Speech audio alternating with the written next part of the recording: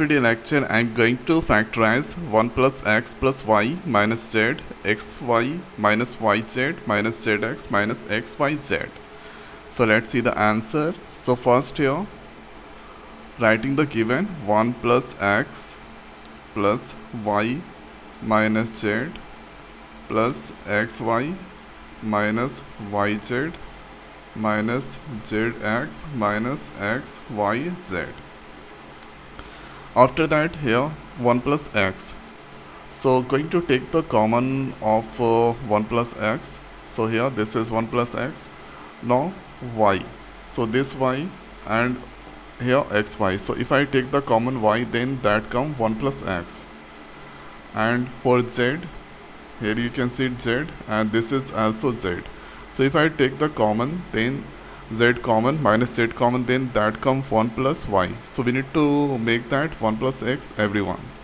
So here this z going to take the common with this minus zx. So if I take minus z common, then that comes 1 plus xy.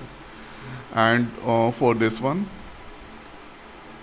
if I take the common y minus yz, then that comes 1 plus xy. Okay.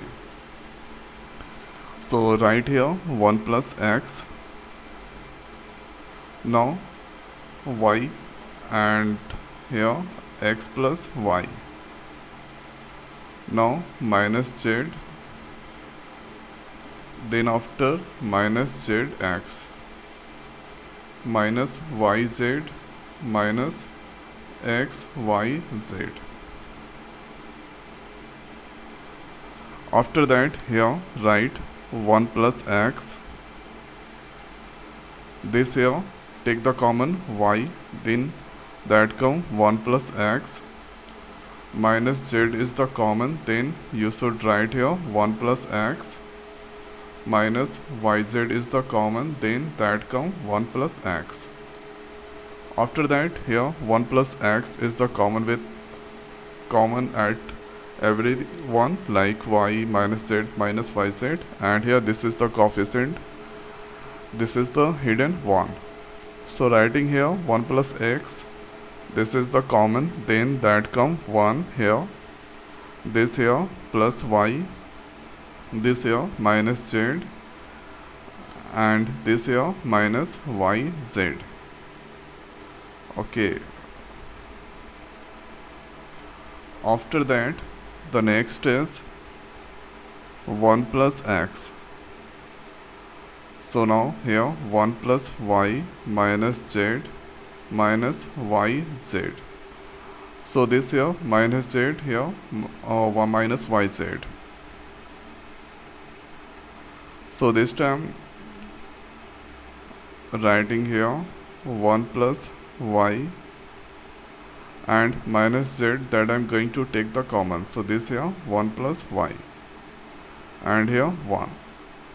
After that 1 plus x, this 1 plus y, that I am going to take the common 1 plus y, then that come 1 minus z. So I think this is the factorized form. Okay, so 1 plus x, 1 plus y and 1 minus z. So this is the answer. So one time going to repeat, write this all 1 plus x, make the everything in the 1 plus x form. So make this combination, take the common. After that here you can get this terms, 1 plus x is the common, then you can get 1 plus y minus z minus yz, minus z is the common, 1 plus y. Then here after doing the simplification form, then you can get 1 plus x, 1 plus y, 1 minus z.